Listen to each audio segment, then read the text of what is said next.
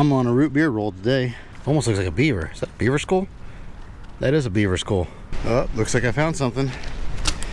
Found some oysters. I don't know if they're any good. Welcome back, everybody. Silas here today. We're on a mushroom hunting adventure. Unfortunately, my camera was on a time lapse when I recorded this intro initially, so I don't have that footage, but stay tuned. Let's go out there and find an adventure. Also, as I'm out hunting today, just in case I don't find any mushrooms, I am going to pick up any aluminum cans that I find. Try to clean the environment up a little bit. I'm not going to pick up the plastic just because I don't have a big enough bag for everything, but I figured if nothing else, I'll save the aluminum cans. When I was a little kid, my dad and I would come out to the lake and we would go out there and just to goof off because there wasn't much going on, and we'd pick up aluminum cans. That way we can make a little money at it. But anyway, I'm kind of checking a new area. A few years ago, all of this was underwater, and so I'm hoping the water table is still high enough here to keep the ground moist and maybe mushrooms will grow. The only issue I see with this area is it's not really the right type of trees. In my area, the main trees that grow mushrooms are elms and cottonwoods. Now I say that mushrooms will grow wherever mushrooms want to grow. They're a very finicky mushroom and they basically do whatever they want to do. I have found them in the most random and obscure places you could imagine. That being said, there are a few things they like I say, around this area, cottonwoods and elms. I know out in eastern Kansas they grow around oaks and sycamores and other trees, but we don't have those type of trees around here. And another thing you want to look for is recently dead or dying trees. Once they're really dead, like these trees here, all the bark's gone off of them, most of the nutrients are gone out of these already, so the mushrooms won't grow around those. But if you can find, like years ago, about 4 or 5 years ago, there was a major tornado or microburst or something went through a reservoir near here, and it wiped out a ton of trees. And that following spring, all those trees were half dead and starting to die, and we found buckets and buckets of mushrooms around those trees growing out of where the roots used to be. The year after that we found quite a few, and the year after that I think I found 3 or 4. So the key is recently dead or dying trees. And so that's what I'm kind of looking at now, is all these trees here kind of halfway blown over. I'm hoping that maybe there's some poking out of the roots. You can see how this tree's starting to rip out of the ground. This would normally be a really good area, but just because it's a good area, it doesn't mean they grow there, if that makes sense. I've seen many trees ripped over like this that did not have mushrooms, but I've also seen many that did. And so we'll keep gallivanting through the woods and see what we can find. Another thing is you've got to be willing to walk, because you can't expect to go in the woods for 20 minutes and find mushrooms. Some people do. Sometimes you get lucky. I've gotten lucky like that before, but other times I have hiked for an entire day without finding any at all. I'm also on the lookout for oyster mushrooms. I don't know if I'm going to find any of those. It's been so dry that those probably aren't going to grow this year, but that's not going to stop me from looking. Found another can. It's been a while since I found a can. We're actually by a reservoir right now, and so people throw their cans overboard, get some of the dirt off of it and out of it, so I don't get dirt in my mushrooms if I do find any. But people throw their cans overboard because they're too lazy to put them in the trash, and so then they float up here in the trees. Now, like I say, normally it's been about, I forget how many years ago now, it's been a few years, but this entire area flooded. But normally this is the bank, the edge of the reservoir right here, this kind of high-rise area. We'll walk out here and I'll show you where the reservoir is at now. But first we're going to make a detour for what's left of another can. I'll get some of that dirt out of that one. Like I say, about 3 years ago, the water came right up to this area right here. Now the water's out there. Way out there. We'll go out there and check it out. Now the last time I saw the water this low was about, oh man, I was just a teenager. So it would have been probably about 15 years ago. Yeah, about 15, maybe a little more, 16, 17 years ago. They were working on the dam, so they drained the reservoir a little bit. Some big old clamshells out here. I might take those home for my kids, they'll appreciate those. But my friends and I, we would come out here and we could actually drive around out here gathering up firewood, and we'd make gigantic bonfires in open areas like this because there was no risk of fire.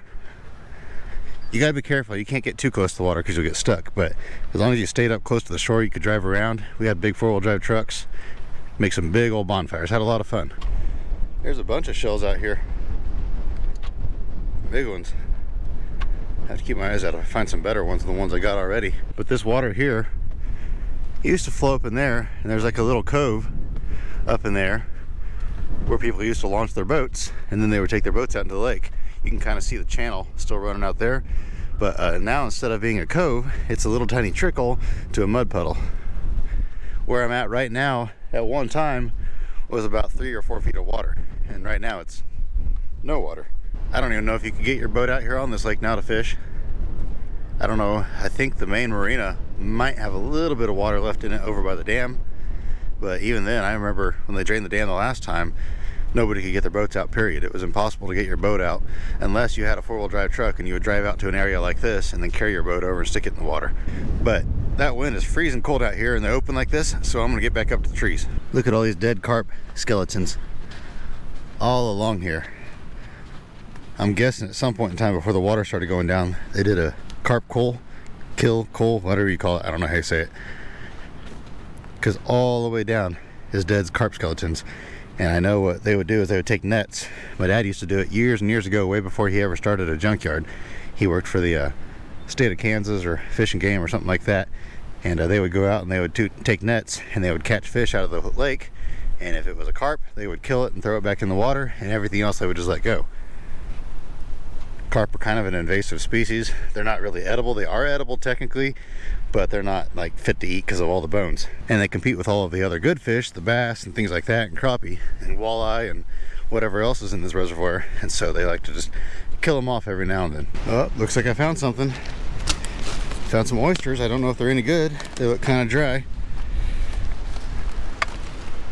Yeah, those have seen better days for sure. See, what's crazy, I was just out here probably about 2 weeks ago, and I didn't check this side. I checked this tree even, but I checked the other side of it. If I would have seen those then, they probably still would have been good, but I don't think those are much good now. I mean, there might be a little bit of edible on those, but they're pretty on the rough side, dried out side. But there might be more around here, so I'll keep my eyes out. That's about the 20th turtle that I've seen, or turtle shell I should say. Turtles are long gone. Here's another spot here where I found a ton of mushrooms in the past.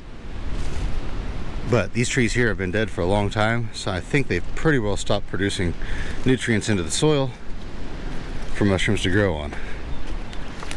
We'll look it over pretty good, but I think I only found one here last year. We'll kind of look around here. When I first found this spot, it was just covered in them like carpet.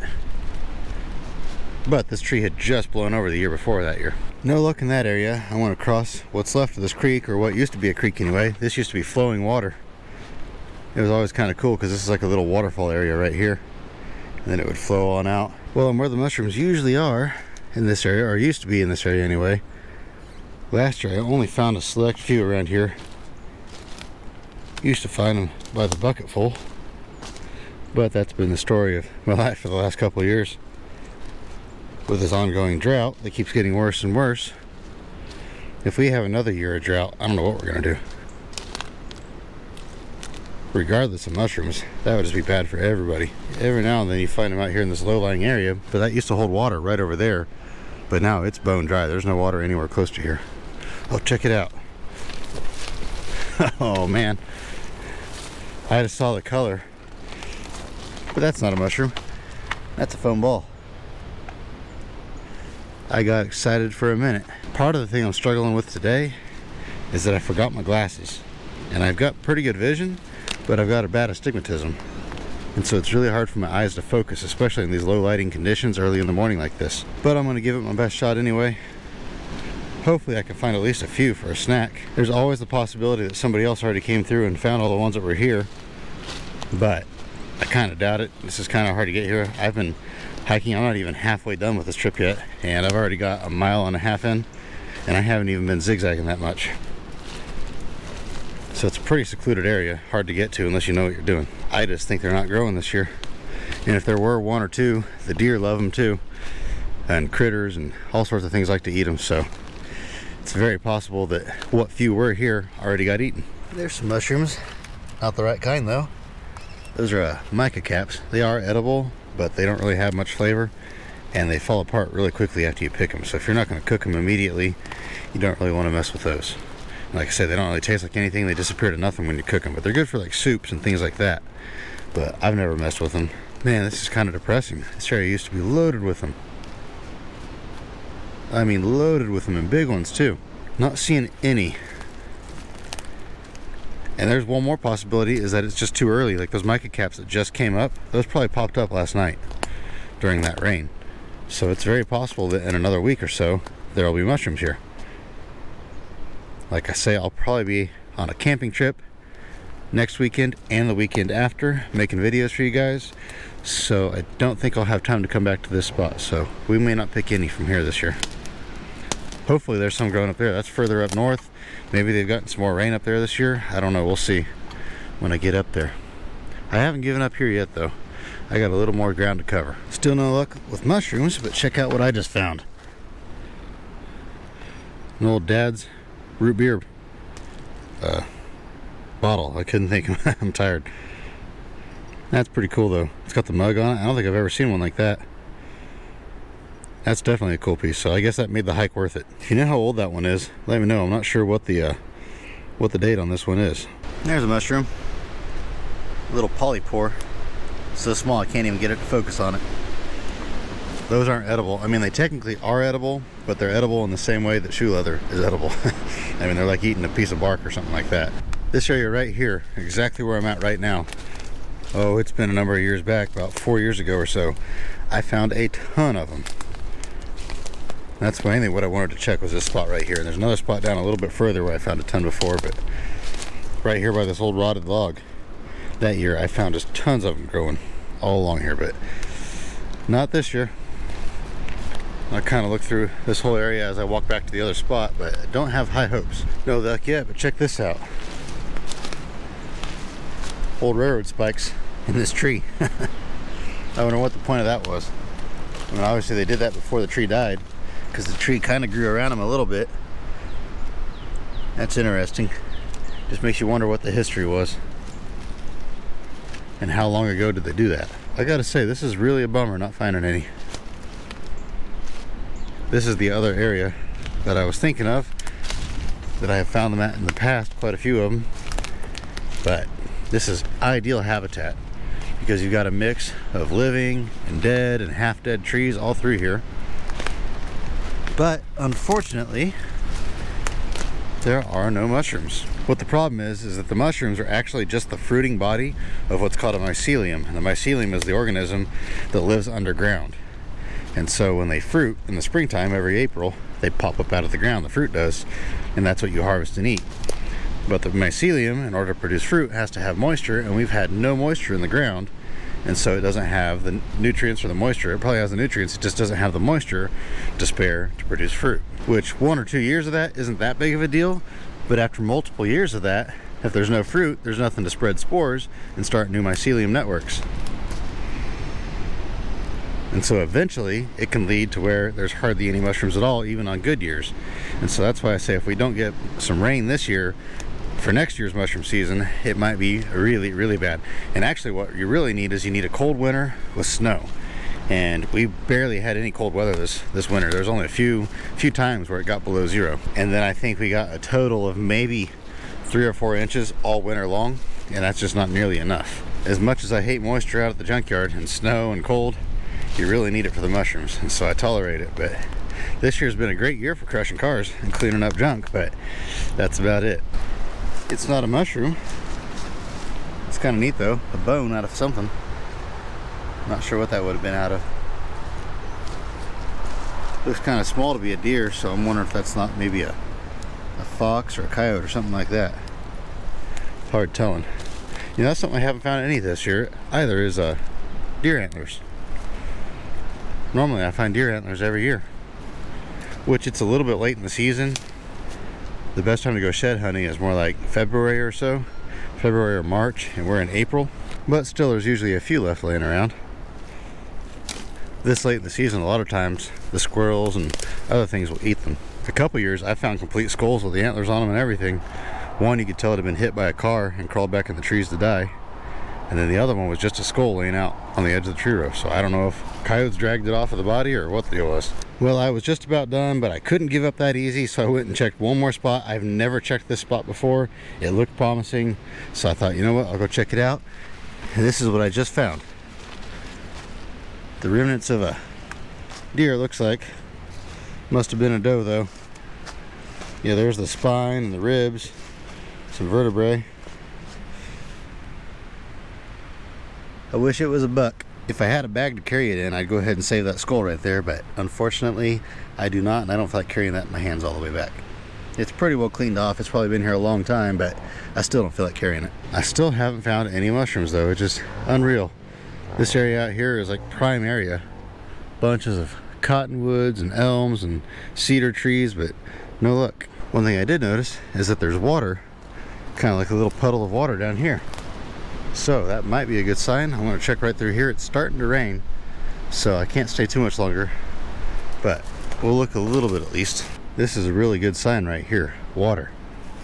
So that means this ground might be a little bit more moist than other areas. So maybe, just maybe, there'll be some mushrooms around here. I've never looked in this area before, so it's all new territory. Got some promising trees here, some dead stuff, half dead stuff, kind of mixed in, so the ground looks about right. So maybe, just maybe, found another skull. Can't tell what this one is quite. Almost looks like a beaver. Is that a beaver skull? That is a beaver skull. That's pretty crazy. You hardly ever see beavers out here, but that one didn't make it. Look at those big orange front teeth. Huh. Interesting. No luck on the mushroom front though. This place looks perfect. It's real low lying. Lots of elm trees. Good ground cover, but I don't know. And another deer skull. Once again, no antlers though, just a doe. Well, I thought I found a good spot with this creek, but haven't had any luck yet. It is good to see water again though. It's been so dry for so long. I tell you what, I'm on a root beer roll today. A Mason's root beer. That's pretty cool.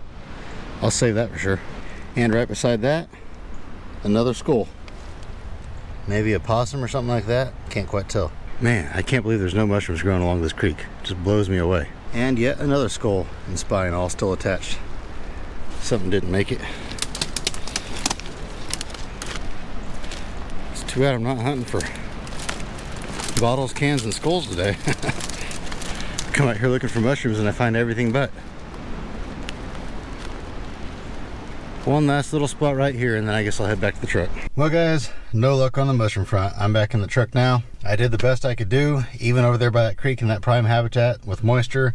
I still couldn't find any. Another problem besides the drought might be the issue that we had a late freeze this year. In the beginning of April, it was still getting down into the mid-20s at night. We'll see what happens with this moisture. I'll probably go out next weekend and see if I can find any mushrooms again at a different location. Maybe the season's just running behind because, like I say, these things are very finicky, very fickle. You never know exactly what they're gonna do. So maybe the season's late, maybe it's not coming at all. Sorry that the video kind of ended in failure. I mean, I picked up a bunch of trash, found a couple cool root beer bottles, and found a beaver skull. That's something I've never found before. Wish I could have found some antlers, but you know what? A bad day in the woods is still a good day, unless you trip and break your ankle or something like that, and then it's not quite a good day. Altogether, I hiked about 4 miles, so I got a little bit of exercise in. It's about 11:30 now, so I guess I'm gonna go home and get lunch with the family and spend the rest of the day with them. But stay tuned. Like I say, I've got at least 2 camping videos coming up pretty soon. Gonna go out, do some fishing, if I can find water that's deep enough to fish in. I'm hoping I can take my kayak out at the place I'm going next weekend. I don't know if the water's gonna be deep enough or not. But stay tuned for that either way. As always, I hope you have an absolutely fantastic rest of your day. And remember to get out there and find an adventure, even if it isn't a complete success. Like I say, there's no bad day in the woods. And with that, we'll see you all next time.